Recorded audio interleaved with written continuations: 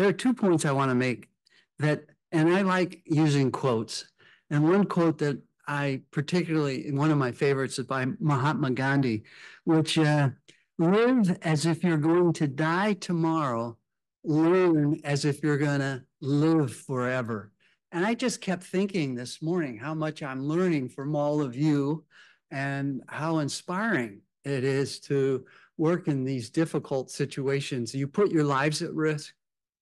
You embody the 3 V's of leadership: values, vision, and valor.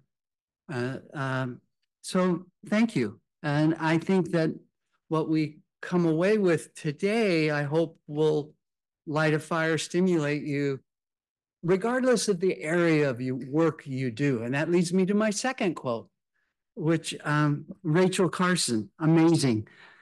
In nature, nothing stands alone.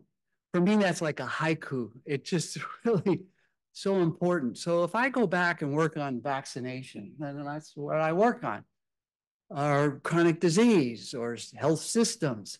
I hope the information conveyed today gets you thinking about how your daily work impacts all of this. We're not alone.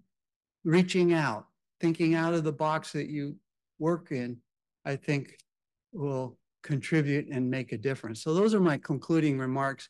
I really want to thank Corin Woolman-Tardy. Did she leave?